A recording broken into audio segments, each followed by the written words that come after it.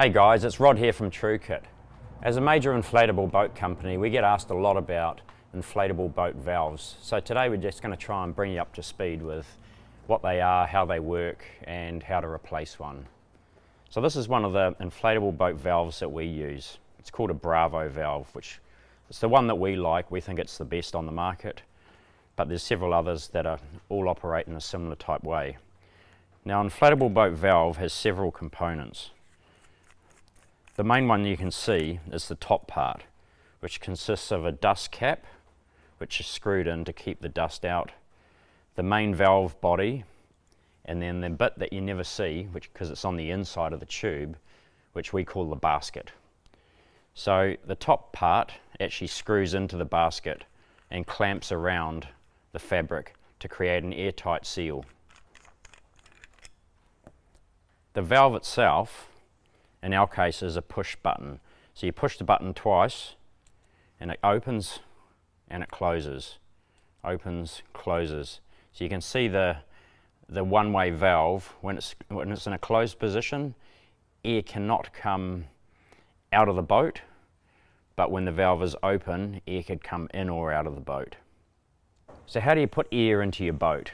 Well, firstly, you grab your hand pump or your electric pump, which will have a bayonet end on the hose. Now, each valve and bayonet end are unique and they have to fit together, so it just depends on which valve you have. But that just goes in there, then it locks. It's got an O-ring there to create the seal. Now, you always do this in the closed position, so the valve's in the closed position when you want to inflate your boat, and you'll see when I push the bayonet fitting in, the valve opens. That allows the air to be pushed through as you're pumping it up. And then when you once you're up to pressure, say 3 psi for the tubes, then you take the bayonet fitting out and it naturally closes the valve so you don't lose all that air that you've spent putting in there. So what issues can you have with a valve? Well, the obvious one is sand, fluff, all sorts of stuff from the water and from the beach can end up in here. And so that's a good reason for when you're out on the water or on the beach, you keep the cap on and that keeps all the junk out of the valve.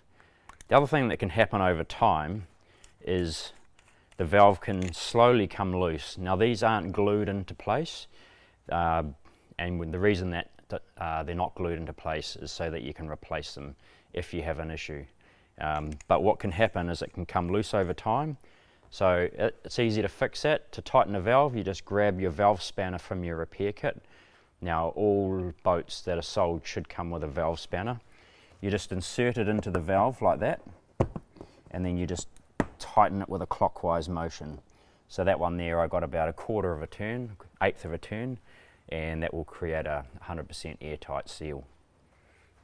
Now, one little tip to watch for is when you're washing your boat, you want your valve to be in the closed position. If it's in the open position, that means the flap is open and water can get inside the boat, into the tube.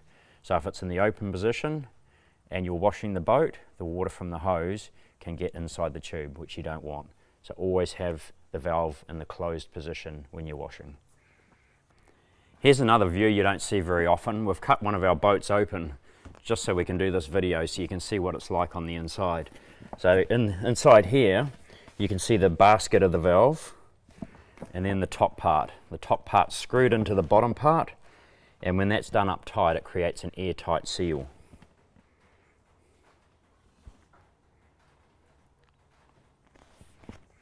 Right, now I'm going to show you with our demonstration part tube how to replace an inflatable boat valve. So get your tool, insert it into the valve, anti-clockwise. It'll take about 3 turns to separate it from the basket. Now, here's a tip. If you don't have the boat, the basket sitting flat on the ground, you see what happens there? The basket can end up floating around in the tube. Then you're going to have to chase it around and try and relocate it. So there's the hole there. So our tip is to, when you're replacing the valve, do it flat down so the basket is sitting flat so it can't run away on you. Then you just get your new top part, You see that? Insert it into the basket, clamping around the fabric. The first part of the turns you can do by hand. You'll feel when it gets tight. Grab your valve spanner, tighten it up. Nip it up pretty tight because that is your air seal. And that's it there. That's fully replaced there now. So that's it, guys. Hopefully that answers a few of your questions about inflatable boat valves and how to replace them, tighten them, and any issues you might have. But if you've got any questions, feel free to comment below and we'll try and answer all your questions. We'll see you next time.